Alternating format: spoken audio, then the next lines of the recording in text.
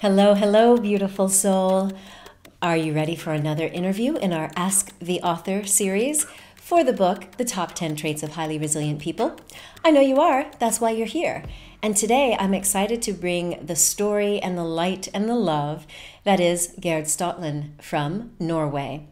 She is a very special dear friend who really had some amazing, enlightening experiences about her own healing journey, healing from a trauma that happened before she was even 2 years old.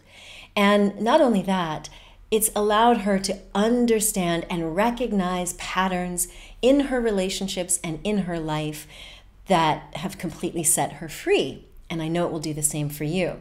Now, this is particularly important because many of us go through patterns and cycles where we see the same thing showing up in the outside world or inside with symptoms or in our relationships, and we don't know what is wrong. It's so easy for us to blame outside circumstances, and it's sometimes very difficult to have that insight that the problem may be within us. And I don't mean that in a blaming way. I mean that we have to develop the insight and the awareness to understand the root cause of our persistent problems.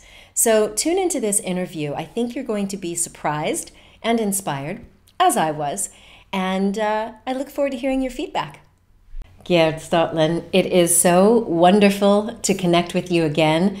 Thank you for sharing your story with us in this book, The Top 10 Traits of Highly Resilient People.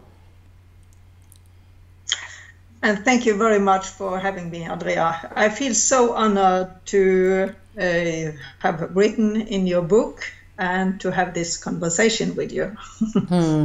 Well, I feel honored to know you. It has been such a blessing in my life for the last couple of years to get to know you. And I just love that you're at this phase in your life where you are ready and willing to share your wisdom and your insights through coaching, through workshops, through public speaking. You're quite an inspiration to me. Oh, thank you. I'm happy to hear that. Well, it's been amazing. I mean, this story that you share in the book is like the perfect example that even if we've struggled in life, we still can revive or awaken some of these resilience traits. Now, you describe in the book that you had struggled for decades of your life in relationships with similar patterns repeating. And then in 2005, you had an awakening moment that gave you insight into yourself and the source of those patterns. So it's so critical for so many of us because it's very easy to fall into patterns and we think that somewhere out there must be the problem. Until we finally are willing to say, okay, maybe it's me. So tell me about what happened in 2005 that led you to really understand about your own patterns that needed to be healed. I was in a relationship and had been there for 6-7 years. And one day my partner came home and he told me that he had fallen in love with a young woman colleague, and he wanted to move out of our to end our relationship. And I really fell down to the deepest darkness in my life because I had been into several relationships where the same thing happened, and I started then to see that. And I was in this darkness for quite a long time. But then one day I really thought that there must be something inside me. And I started to see the repetitive patterns that I had through life. This anxiety for tying to tight ties to people, dragging them to me with one hand and pushing them away with the other hand.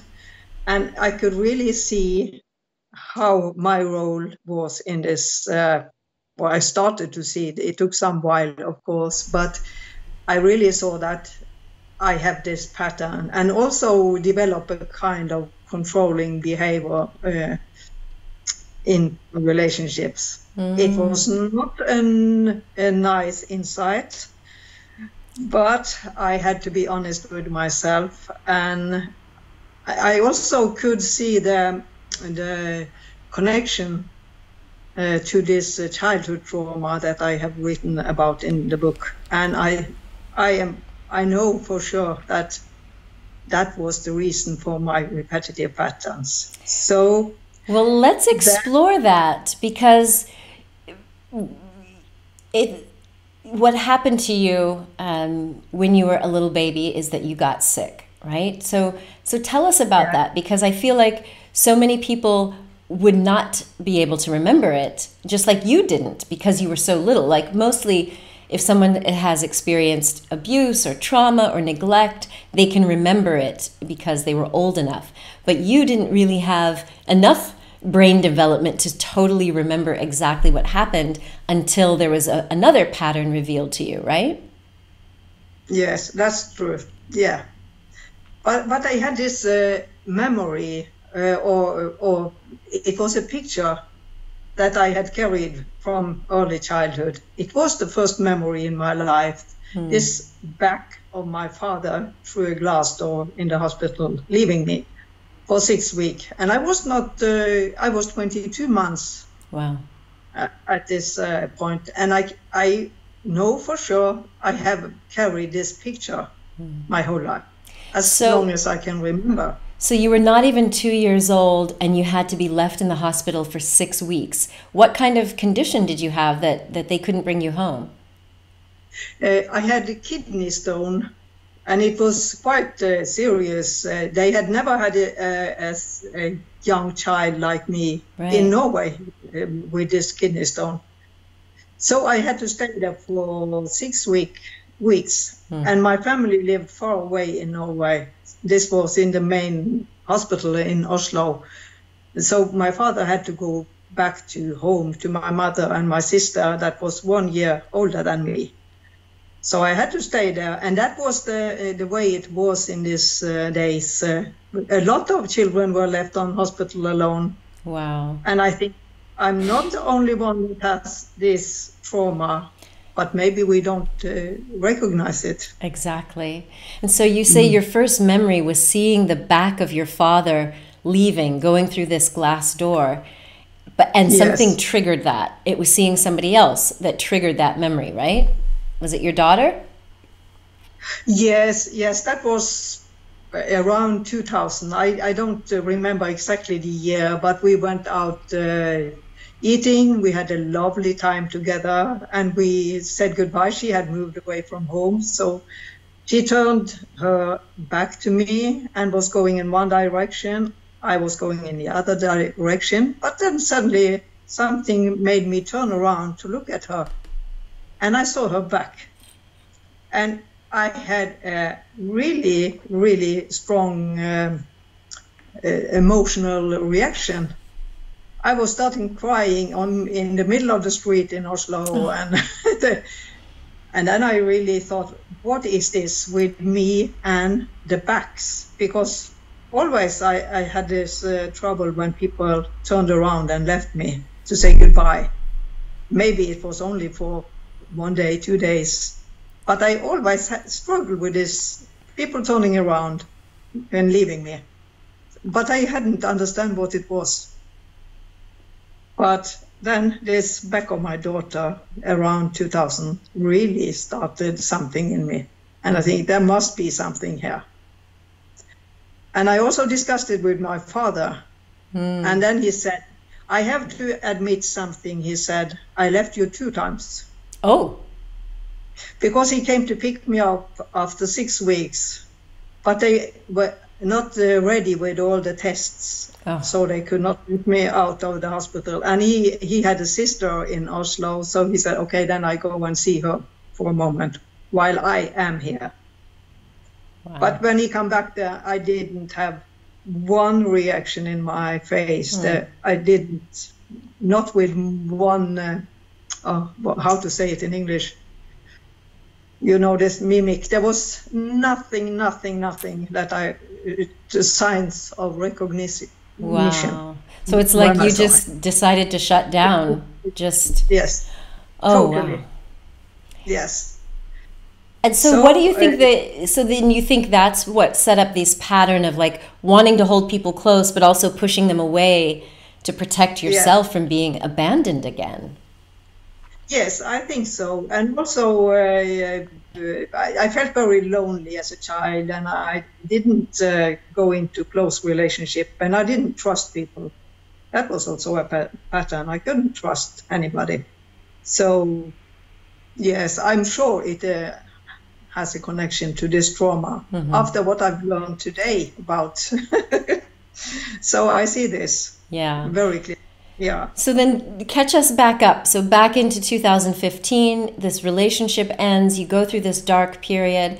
How did you get from there to where you are now, where you recognized all of these patterns and where the source was and how you could heal to be more resilient today? Yes, I realized back in 2015 when I started to see a glimpse of light again in the darkness that I needed help. That was the first thing. I needed help, but I didn't know where to find it because this healing world was quite new for me. But I went into a bookstore. I was on my cabin up in the mountains when I had this glimpse of light. And on my way back, I passed a town in Norway and I went into a bookstore. And there I walked along among the bookshelves. And then I suddenly saw Louise Hay's smiling face and the title, You Can Heal Your Life. And I thought, this is exactly what I need. So I bought the book. And I came home and I started to read it. I read it very quick and started to implement some of her affirmations. And it was really, really a good start for me, this Louise Hay's book. And then I came across this EFT, emotional freedom techniques. I was in a kind of, you call it complementary messe, and there was a roller. It was emotional freedom techniques and what it helped for. And said, this is exactly for me, just as Louise Hay's book was. Right. So I started to explore that, and I found it so interesting and so helpful that I wanted to study to be an EFT therapist. So for people who don't know, EFT is that meridian tapping where you're like tapping away the stressful emotions and it's very similar to thought felt therapy. Yes, so it's the tapping, and I found it very useful. I started, and after that, I was still a teacher when I learned this. But back in 2010, then I stopped as a teacher and I had become an EFT therapist and a hypnotherapist.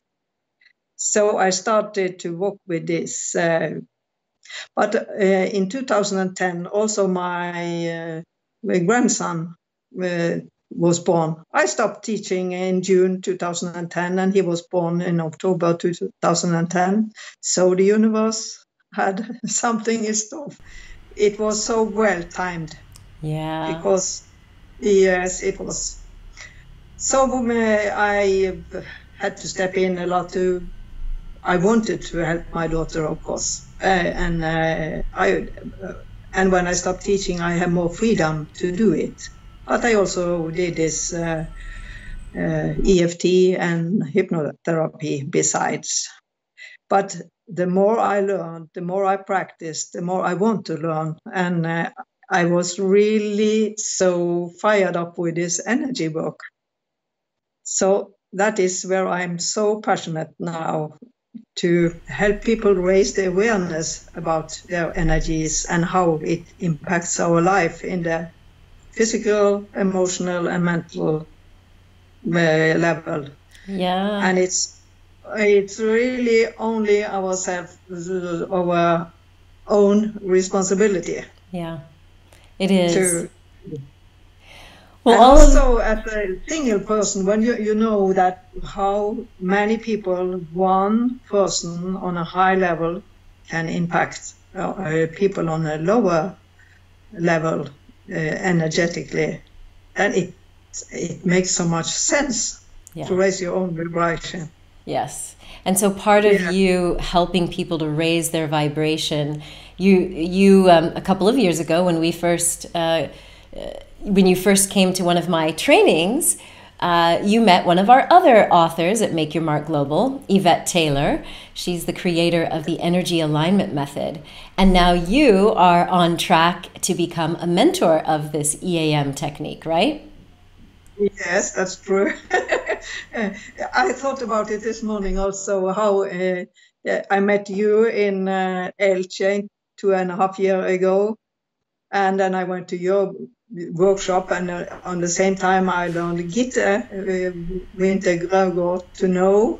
And I also am so passionate about her books. So I have now translated one of her books to Norwegian. And I met Yvette Taylor through you. So this workshop in London 2 years ago was really life-changing for me. Yes. Well, I'm so grateful for this, Andrea.